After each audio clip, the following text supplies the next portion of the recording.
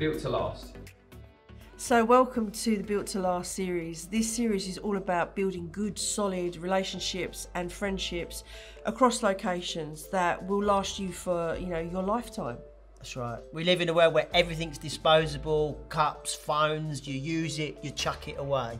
But God puts us in relationships that actually build us up and should last for our whole life, through the good times and the bad times.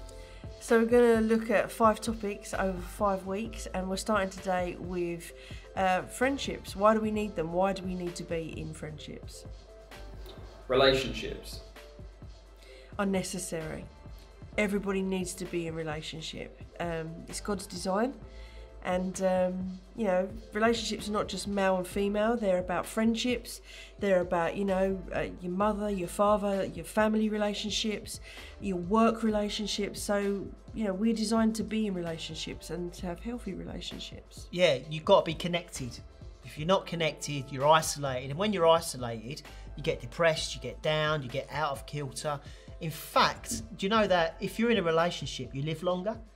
So here's a crazy thing, and you think this is mad, but for older people, if they've got even a cat, a relationship with a cat or an animal, it makes them live longer. So actually, God has made us and built us to be healthy and to live longer if we've got good friendships and relationships.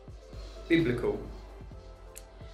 Biblical, I think, in the beginning, God created man, and when man was on his own, he decided it was not good for man to be alone, so it was God's idea to be in relationship. Even the Trinity is God in relationship with himself, God the Father, God the Son, God the Holy Spirit. So relationships are biblical. They are part of the heartbeat of God. Yeah, and the Bible tells us how to have good relationships. So what kind of friends do I have? What does marriage look like? Sure. Let's have a look in the manual and see what it says. Isolation.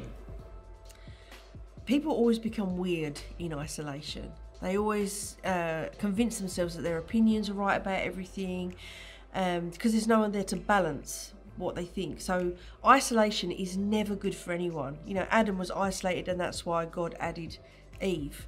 So I think isolation is always a bad thing. And when people say, "Oh, I love Jesus, I love God, I don't need to be in the church," they often become weird Christians because they've not got someone to challenge their doctrine to help them stay balanced. So, yeah, isolation's bad. It's like when you get to 50 and you go shopping, clothes shopping, and you buy a coat and you think, this is the best coat I have ever seen in my whole life. And you bring it home and you put it on, and your whole family is like, "Dad, where are you going with that? It is awful." And I think when we haven't got friends, wives and good relationships to speak the truth into our lives, we think everything is great when sometimes it's not. And I think that's the key thing. Good relationships bring biblical and holy good truth into your life. You took that coat back, didn't you? I took that coat right back. Final thoughts? Final thoughts on why we need relationships. Okay, so for me, I would say everybody needs to actively work on being in community, and I think some people really struggle to build friendships. You might be more introvert than extrovert, but understanding you need other people is the first basis for not giving yourself permission to cut off, stay at home, be in isolation when it's easier necessarily than building. So no matter what age you are, go to young adults, go to NYA, go to youth, go to connect groups, really actively and intentionally build relationships. Yeah, if you have good relationships in your life, guaranteed, hands down, you'll be happier, you'll be healthier, True. And you'll be much more fulfilled.